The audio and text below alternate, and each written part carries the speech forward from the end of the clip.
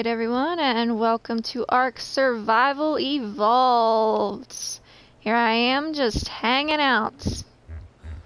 Alright, so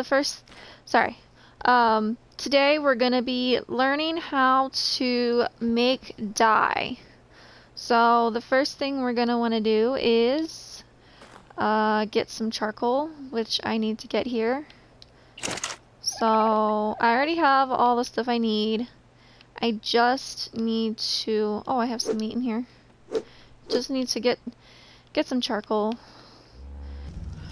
So we're gonna add in our charcoal, and all you should need is some wood or thatch should do the trick.